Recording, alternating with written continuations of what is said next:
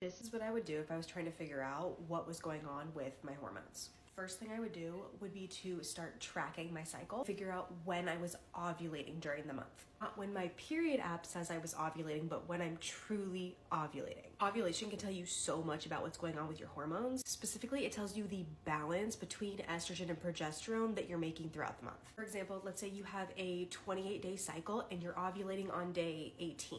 That means that your luteal phase is about 10 days long, and follicular phase, when you're making estrogen, is about 18 days long. That ratio is a little bit off. Ideally, you want your luteal phase, so post-ovulation, to be between 11 to 14 days. That means that your body is making a healthy amount of progesterone. Short cycles and short luteal phases can be low progesterone. Your luteal phase is healthy, it's between 12 to 14 days, but you're still getting PMS symptoms, really painful periods, you're really irritable before your cycle starts, you get a lot of cravings, mood swings, bloating, acne, like all of the PMS symptoms, but you have a healthy luteal phase. That's where you might be dealing with some excess estrogen that's throwing off the balance between estrogen and progesterone, or you might not just be eating enough or getting enough nutrients in your diet to support progesterone levels. The first thing I would work on, if this was me, I would start to work on balancing my blood sugar, especially in my luteal phase, because when you're in your luteal phase, we're more prone to blood sugar dips, which is going to cause more of these PMS symptoms. This is a perfect example as to how tracking your cycle can give you more insight